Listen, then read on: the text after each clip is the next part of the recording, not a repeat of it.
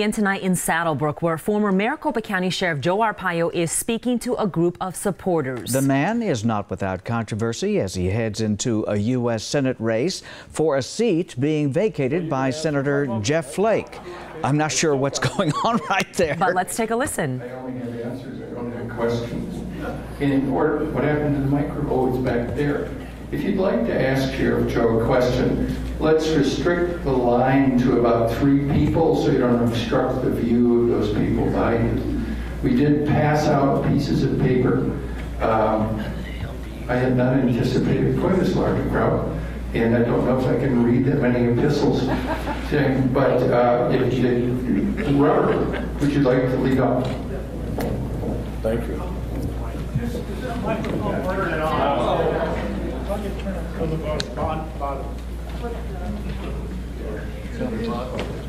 Hold it for a second. No, on the bottom, hold it in. Yep. Joe, thanks for coming down here. I've wondered how the heck an American citizen would be denied a jury trial. Well, as you can see, people are asking the sheriff questions. The former Maricopa County Sheriff, recently announced that he is going to run for Senator Jeff Flake's vacated seat. He is 85 years old. Arpaio was the sheriff in Maricopa County for many years, from 1993 to 2017. Self-proclaimed toughest sheriff in America, also known for Tent City. The former sheriff, also a big supporter of President Donald Trump.